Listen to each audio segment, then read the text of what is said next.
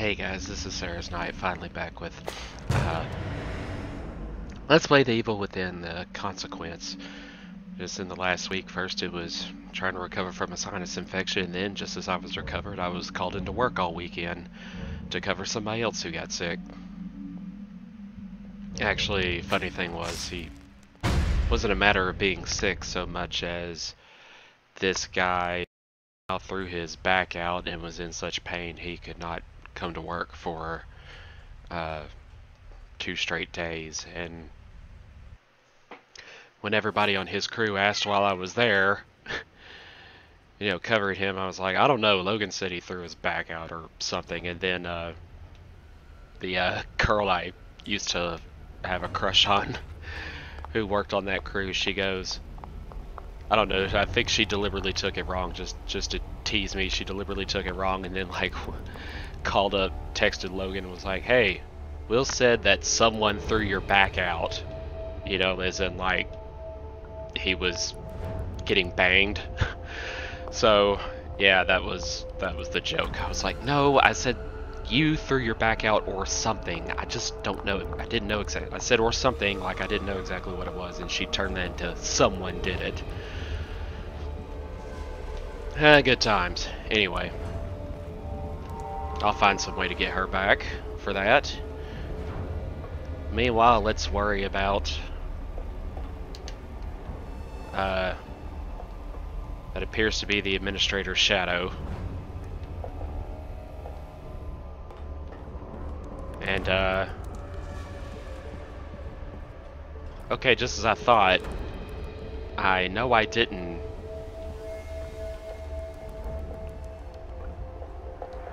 I turned my back for a second, so I wonder, wait, did the elevator actually go down another floor just that quickly, so I've emerged somewhere else? But no, that is the same place I came from. I just couldn't tell at first because it was super dark from here.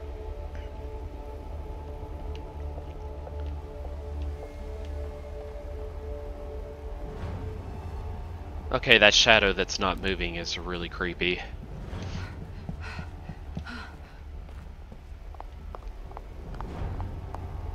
Oh, wait a minute, I came from this direction in the very, very first place, but it's been a week since I was last on this, so,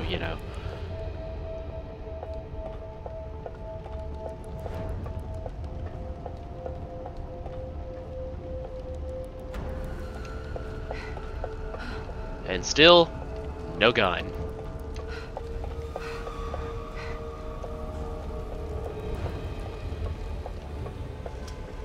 Sebastian. Oh, hey, there's Sebastian, I dragged you in that one fight that really threw me for a loop quite a few times. I must have tried at least 50 times over to get through that section when I was doing Akumu mode very recently. Mainly because over here where Julie's looking at right now, there was a sniper. I forgot that there was a sniper that appears way off on the next battlefield and kept sniping Sebastian, so I actually had to spend a few turns, so to speak. I had to, do a few more game overs just to like trying to focus on when, if it's a set time or if it's random that sniper even appears, so I'll know when to take cover. Because, I didn't want to do that immediately because, well, the only reliable source of cover was right next to the elevator where those guys kept pouring out, so I mean, and if you die in one hit, you definitely don't want to be standing that close when they come out. So I mean, lived up to its name. It was definitely hard. I really had to come up with a very specific strategy and rely on a bit of luck too in order to make it happen. Okay, I'm guessing I duck underneath here. And I'm still focused on Evil Within 2 controls here.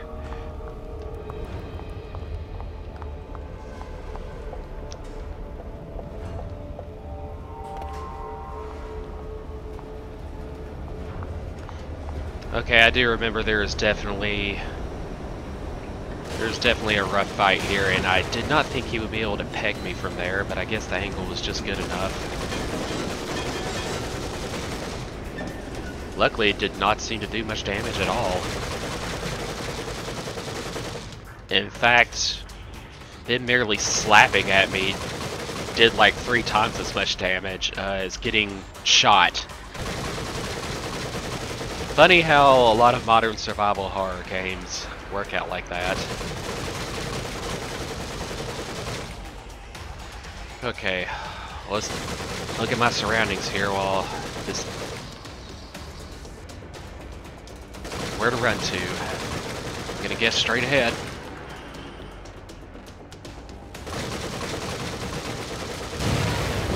Oh! He got the barrel next to me, which would have killed any other enemy instantly, but just mildly annoyed Julie.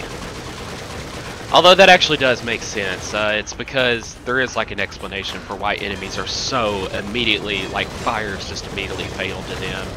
Because they're all creations of Rubik's, and he has an innate fear of fire thanks to that that incident that got his sister killed, and him, you know, so badly burned that even his father was embarrassed of his appearance in public and locked him in a basement for years. Okay, finally, we have a gun. Oh, well, I kind of thought his barrage was going to end, so I thought I'd try to time it ahead a little bit. And there we go. I know there's going to be several more enemies coming out, though. Like right there. I guess I'll use this one right here. I can get 2 of them, I guess. But not that third guy.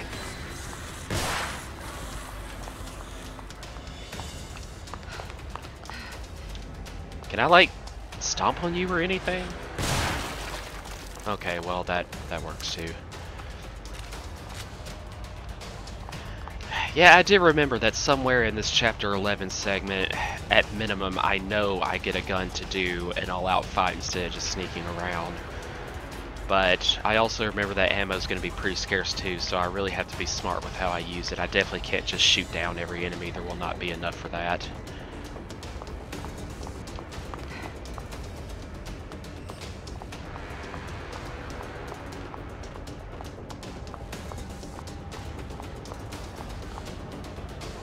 Okay, well, can I just leap across?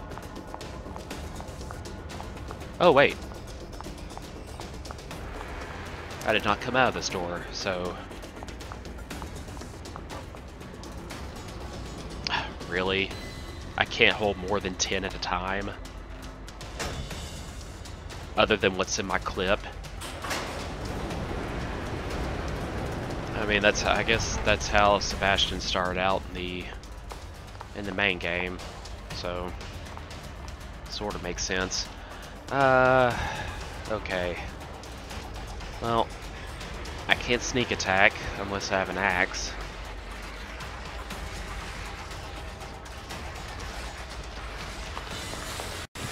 Ah.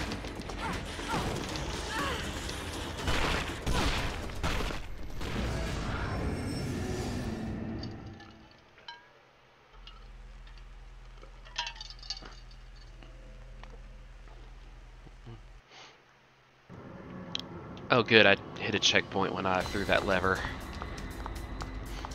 But that means the enemies are already coming after me. And there's no... yeah, there's no more barrels to use. Crap. Maybe I can just run past them.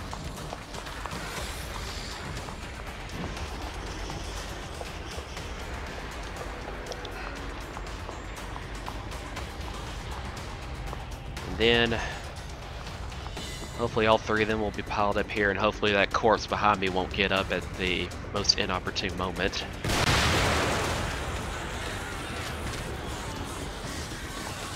Oh good, he at least waited for me.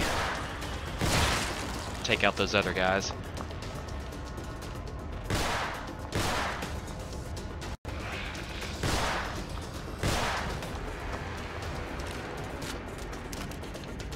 And luckily they dropped plenty of ammo.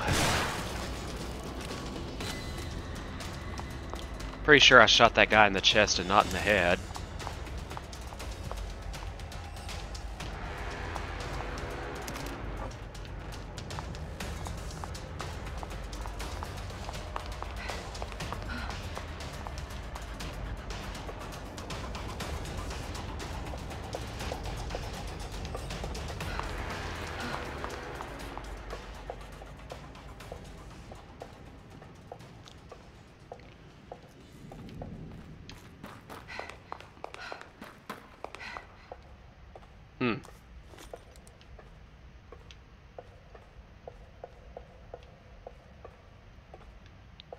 What's this in the distance?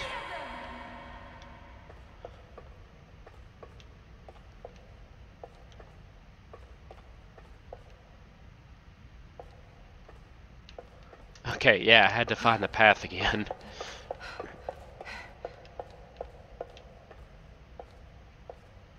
Wow.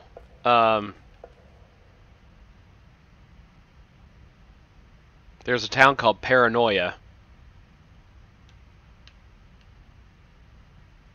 I'm guessing that was an Easter egg, but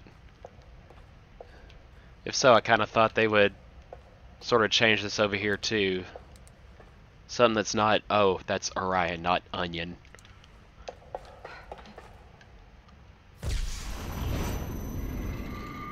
Shit! Oh, now I'll take on this guy for real. I'm not running this time. Well, yeah, because now you actually have a weapon. It's easy to say that when you're armed with something.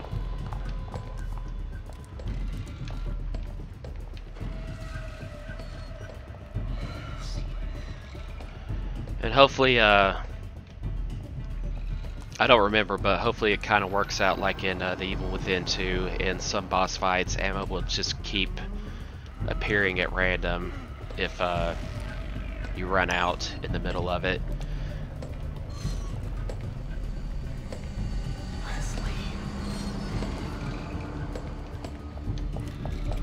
Okay, I need to fight over here where there's more light and I can actually see her.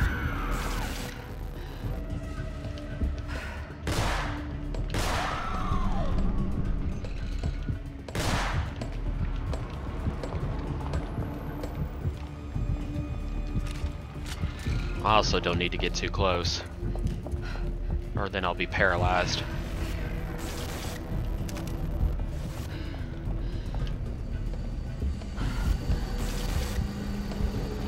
Oh, I can't even shoot when she's got me in her sights.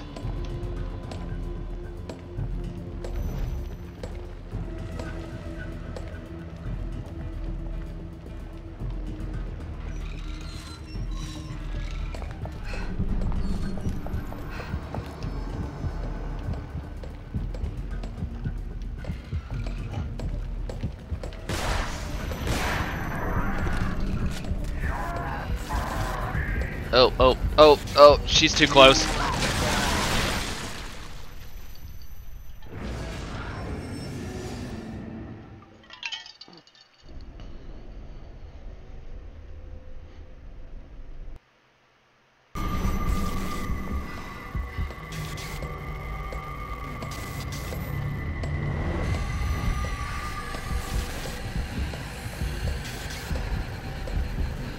Yeah, she's stayed focused on me, crap. Yeah, this one ain't gonna work, I think.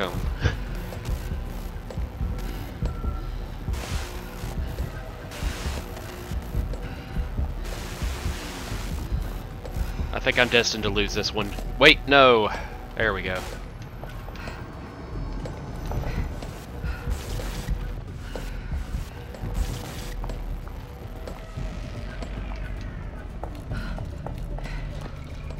Okay. I'm not running this time.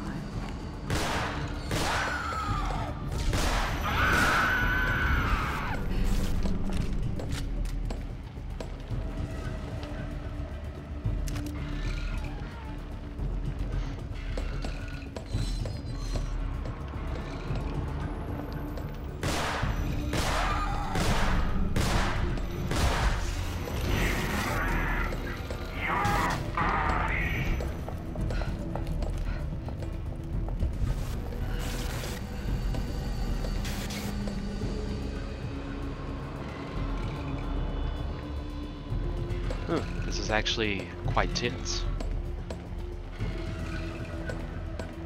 I have to be aware, watching where her light is shining, which way she's gonna go around a pillar that I'm hiding behind so I don't get caught.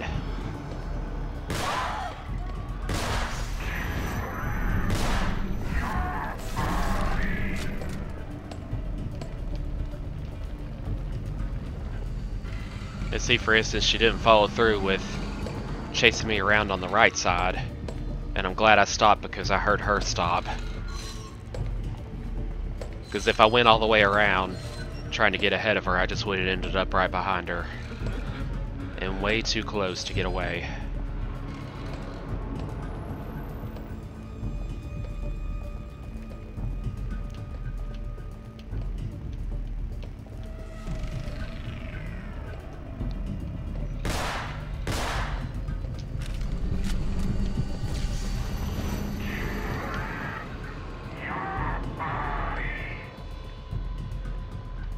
You know, I wonder if I'm actually supposed to shoot her in the face, or if that's automatically shielded.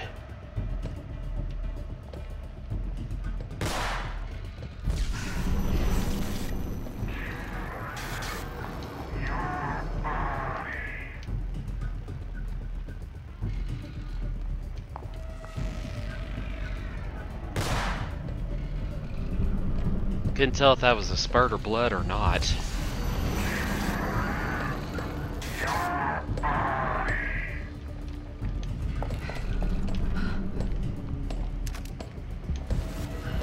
Ah, crap.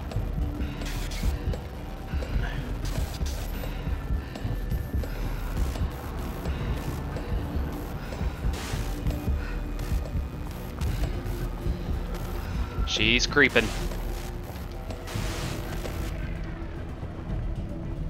I can't believe I managed to get away from that for the moment.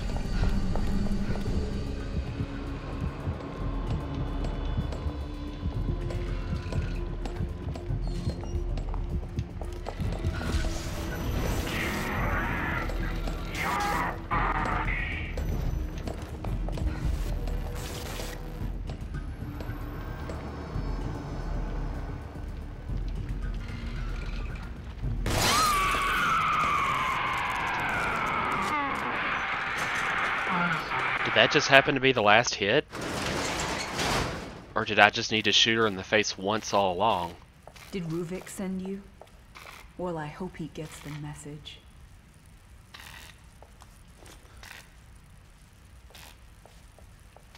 Yeah.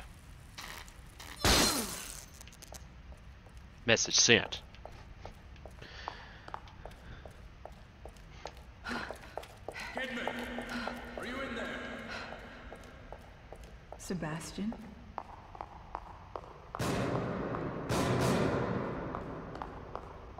Kidman, it's me.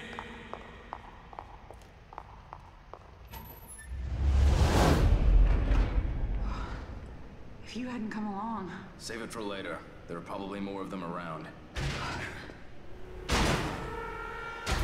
If you hadn't come along?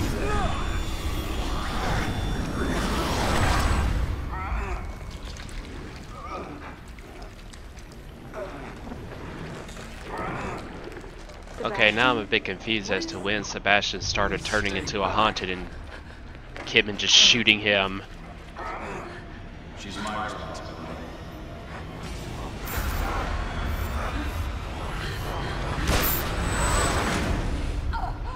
Oh, what she did was shoot Ruvik, apparently. Then why did Sebastian think that she shot him? I'm sorry for putting you through this. I don't want to hurt you any more than I already have. You might try to stop me through you. Yeah, and then she left him there to die. Okay.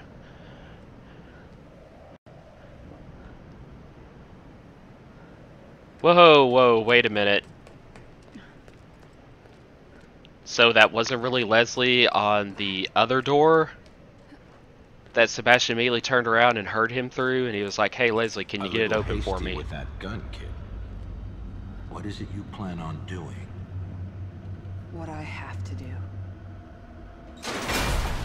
No! You do what we say. You will come back with that boy, or you will disappear.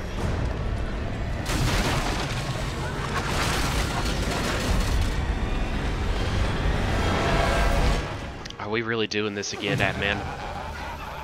I guess so. You really think you can do anything to stop this? Stop, damn it! You don't understand! We don't need your excuses, kid.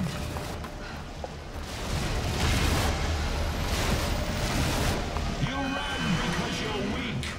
You're afraid of us.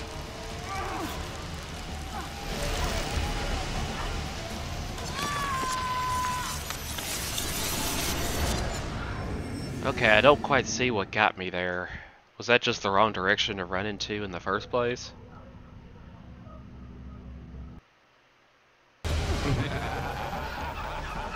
You really think you can do anything to stop this? Stop, damn it! You don't understand! We don't need your excuses, kid. Oh! Okay, I think the admin got too close behind me.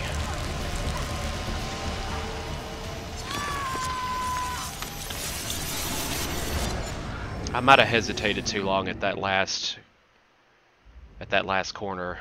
I'm not sure. I mean, the first time. I know I ran in the wrong direction that time.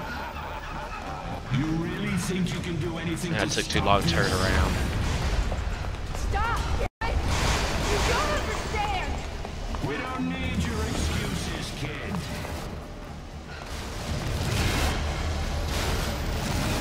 You run because you're weak. You're afraid of us. Whoa, what the fuck is that? Oh, and this is the, can't remember what the spider guy was called. It did have a name, but... Joseph. Can't be. This thing gonna run? Only one way to find out. Shit! What are you doing? Okay, well, we're a little off on the time there, but I can see where Kidman came from at that last moment in the main game. But I think Sebastian did spend a little more time than that, following Leslie through the warehouse full of flammable gases and doll parts. Fuck this place. Yeah, I agree.